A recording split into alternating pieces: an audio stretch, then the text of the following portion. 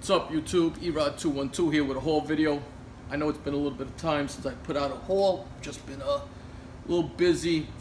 Got a bunch of books backed up here that I want to share with you guys before I put them away and catalog them. Some variants that I picked up recently. Love the cover here. This is the Dazzler #1, the Bill Sienkiewicz 1 in 10 variant. I think he's been doing some great covers. He did the Walking Dead covers now recently, the variants, and they're really nice too. Another one I picked up there was Ant-Man and the Wasp #2, and this is the Mike Deodato 1 in 25 variant.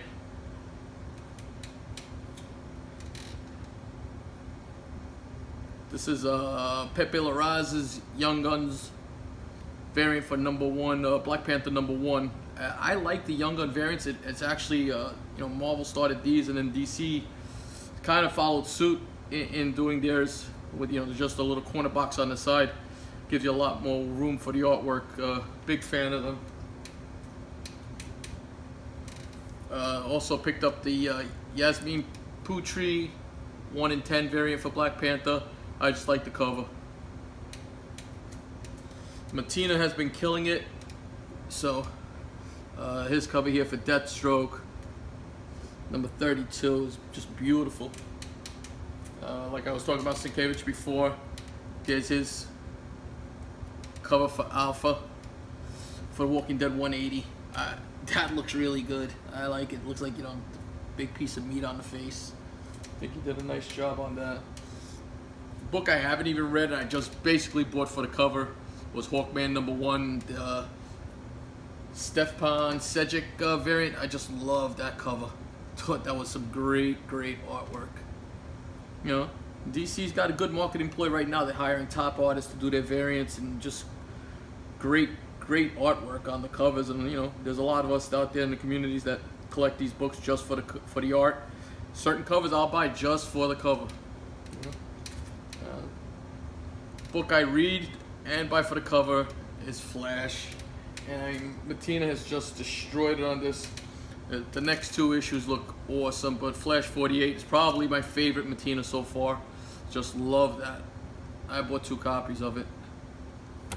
Hopefully, if Matina's at New York Comic Con this year, I'll get one of those signed. Tyler Kirkham is still killing it in his Green Lantern, Hal Jordan and the Green Lanterns Corp. That's great, Hal Jordan. That one's for you, Marky. And the one that really picked up some steam, I really liked a lot, was the Warren Lau variant. He's done some great cover work there for Green Lanterns. I just love that.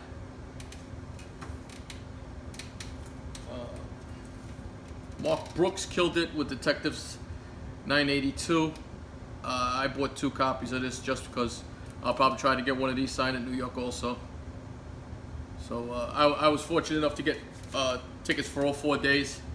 So I'll be hustling my ass off getting autographs and stuff. You know, just doing my thing there. I can't wait. Amazing Spider-Man 7.99, the second print. I picked up all the second prints on this run. So Black Panther #1, the Archer variant, not the Virgin, but still a great piece of art. This is the only variant I picked up from this whole lot, was Amazing Spider-Man 800. This is the John Romita cover. I loved it. Loved it. Just, you know, it's classic Romita with Gwen Stacy, so had to have it.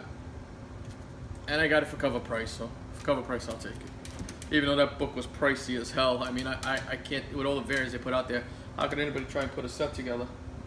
Another book I want to try and get a copy signed at New York Comic Con is this. I just love this. I mean, his run on Batman is one of my favorites of all time. I think he's one of the best Batman artists out there. Jim Lee's run there, and this is Justice League #1 by Scott Snyder, but just love that Batman cover. I got 2 of them, so that way I can get one signed. Hit the local flea market this week, and it was good. Wasn't bad, no complaints.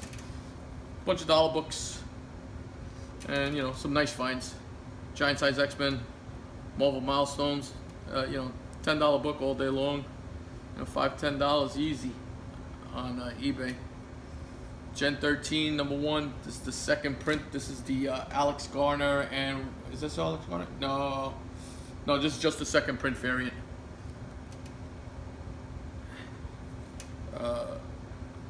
Amazing Spider-Man 666, the variant.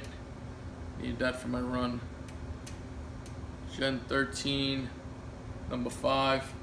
This is the Will Portacio and Alex Garner variant cover. And, you know, when Gen 13 came out, they were putting out a ton of covers for each issue. You know, people were scrambling all over the place to buy them all. There's still some that, you know, garner a little bit. You know, the Rolling Stones cover and a couple of those other ones, the Brady Bunch cover. They still garner some value. Found this. I was happy to find this there. X-Men, sort of the Braddocks. Very nice. You know, it's always a sought after book. And these were my key finds over there. Walked by a vendor and he had, you know what?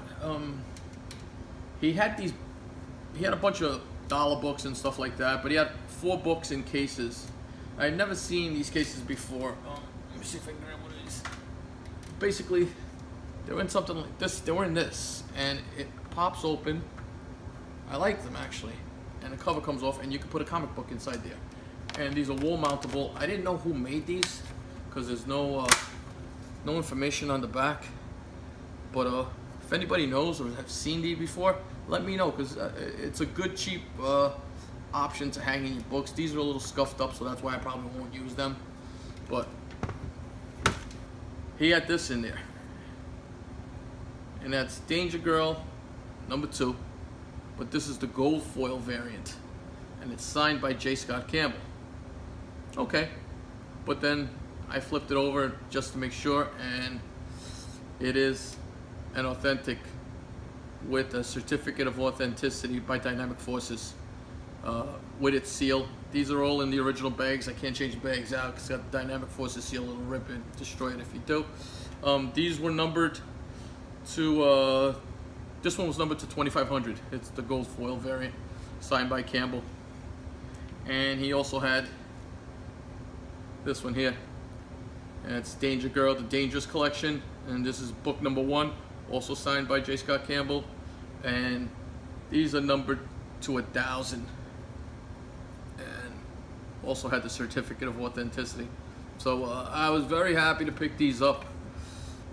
Been doing some research on it. This book here, in a 9.8, which this book is really high grade right here, has a GPA of over $100. So you don't see too many of them on eBay. So I'm really happy to find these in the wild. You know, you never know what you're gonna find out there. And then some recent pickups. Picked this up on an online auction, Guardians of the Galaxy #1. Picked up this amazing Batman #134. Super, you know, Golden Age 10-cent book. The cover presents amazing. It has some tape on the back. It's the only thing. I mean, this book is super sharp for a book from, you know, the 1950s. This will probably be in my auction. The New York Warriors are going to be doing an auction this Saturday on the 23rd. So come on out. You know, it's always a good time. We'll have some good books. This will probably be one of the books there. You'll probably see these Gen 13 books on there too, and the J. Scott Campbell fans. The Sword of Braddock will probably be there also. So if you're interested in those books, come check out the auction. Those books will be up there. Something that won't be on the auction, part of my collection, I picked up a really nice copy of FF #31 for a good price. I haven't even changed out the bag. Super high grade, at least probably a 9.0 copy of X-Men #99. And then got this from my LCS. He gave me a good deal on it. You know, always a shout out to Comic Book Jones. And got that there. Special Marvel Edition #15. Everybody knows first appearance of Shang-Chi. But I'm big on this book. I actually just got one of these signed at East Coast Comic Con. So this will be my third copy in the collection. But anytime I find this for a good deal, I'm scooping this book up. It's still an underrated book in my opinion. I know TiVo's a big fan of this book, but I agree. It would be awesome to see him appearing in the Defenders somewhere along the line, you know, just a quick cameo or something, you know, lead to a series a la what they did with the Punisher. But that's my haul, you know. Thanks for watching. I appreciate all my new subscribers. Please hit the like button if you like this video. If you're not a subscriber and you like my content, please hit the subscribe button and leave comments. I always leave, you know, love to answer all the comments left for us. And again, the New York Warriors are going to be doing an auction on the 23rd, Saturday. I believe it's at 9:30. So check out Big E's and Manny NYC and you know, Jeff Johnson, the mayor, Marky 316, and everybody else there, Joker M21 and the guys. You know, a lot of laughs. There's always something going on. When you got Manny on the show, you're always going to have laughs. And you know, you get some good books out there at some decent prices. All right, till my next video. Peace.